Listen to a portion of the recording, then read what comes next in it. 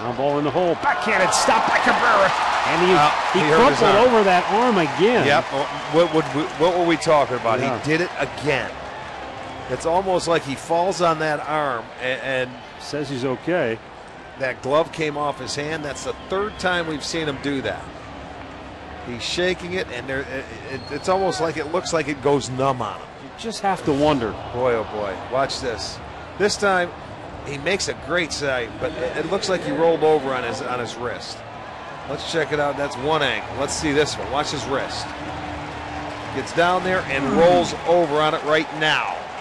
See how he rolls that body on it? And that's where he said that hurt.